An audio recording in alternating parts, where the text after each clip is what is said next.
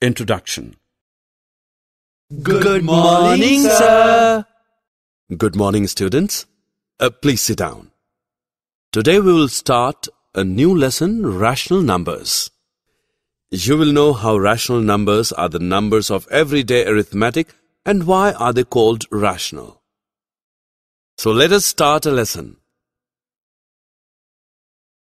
Objectives. At the end of this lesson, you'll be able to distinguish between natural numbers, whole numbers, and integers. Define rational numbers.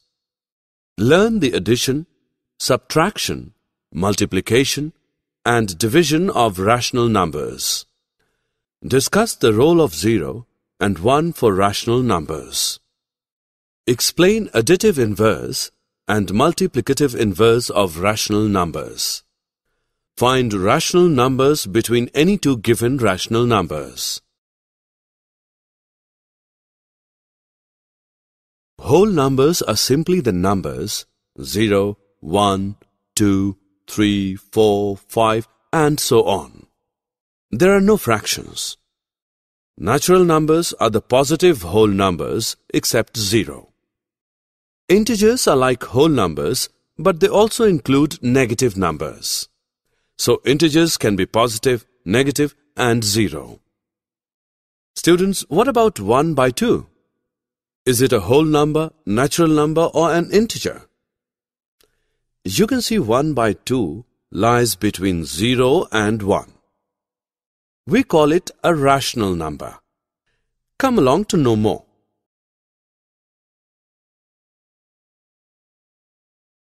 A rational number is a number that can be written as a simple fraction, that is, as a ratio.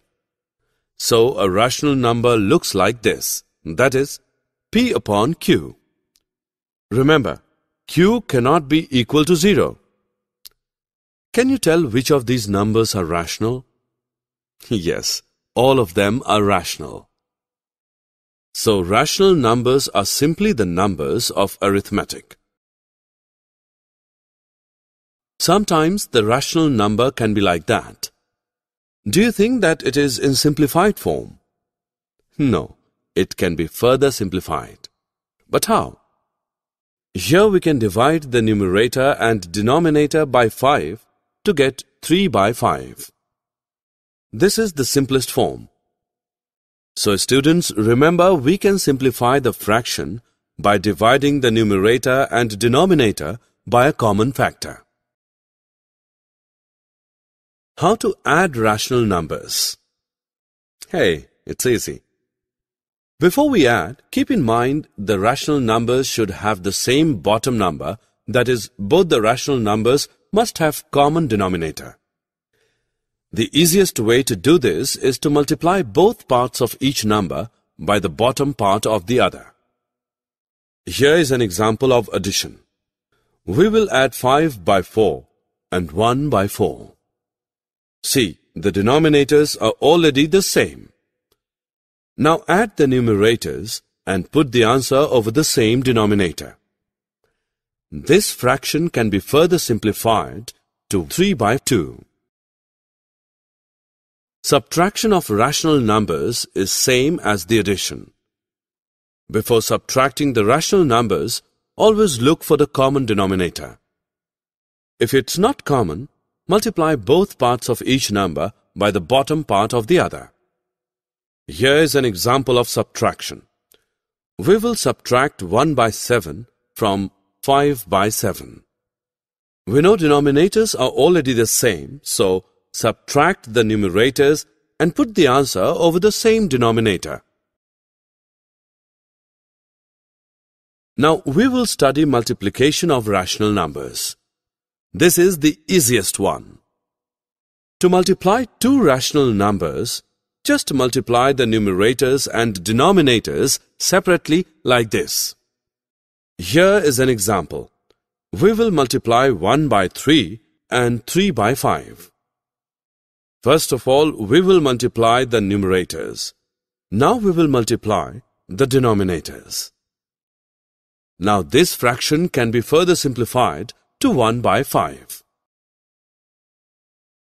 Division of rational numbers is again very simple thing to do. First of all, flip the second number over and make it a denominator. After that, do a simple multiplication. Here is an example. We will divide 1 by 4 and 1 by 6. Now we will turn the second fraction upside down so that it becomes a reciprocal. Multiply the first fraction by that reciprocal. This fraction can be further simplified to 3 by 2.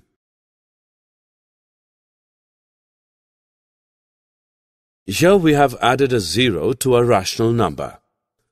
What did you notice? When we add 0 to a rational number, the sum is always again rational number. For this reason, 0 is called the additive identity of rational numbers. Now check it out, the multiplication of a rational number with 1. What did you observe? When we multiply a rational number with 1, the product is always again that rational number. For this reason, 1 is called the multiplicative identity of rational numbers. You may have come across negative numbers while studying, isn't it? Is -1 the negative of 1? Yes, it is because 1 plus -1 equal to 0. So we say that -1 is the negative or additive inverse of 1. Likewise, for any rational number, say 3 by 7, -3 by 7 will be its additive inverse. Just think, by which rational number would we multiply 7 by 19 to get the product of 1? Obviously, it's 19 by 7 so as to get the product 1. So we say that 19 by 7 is the reciprocal or multiplicative inverse of 7 by 19. Did you know that there are infinitely many rational numbers between any two rational numbers? Now we will learn about it. Let us find a rational number between these two rational numbers using a mean method. So we can say 3 by 8 lies between 1 by 4 and 1 by 2. First of all, we will find the sum of these numbers, which comes out to be 3 by 4.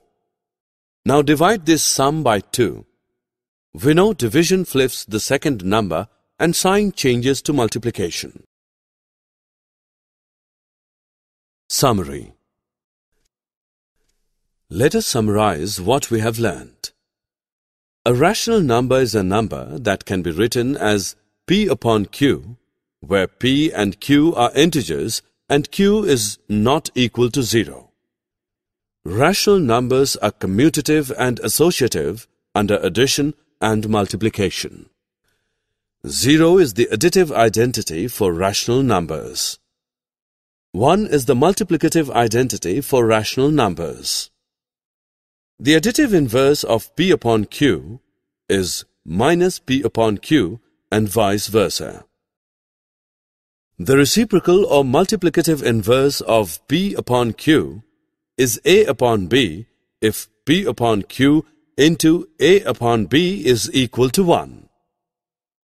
For all rational numbers A, B and C, A into B plus C is equal to AB plus BC and A into B minus C is equal to AB minus BC is known as the distributive property.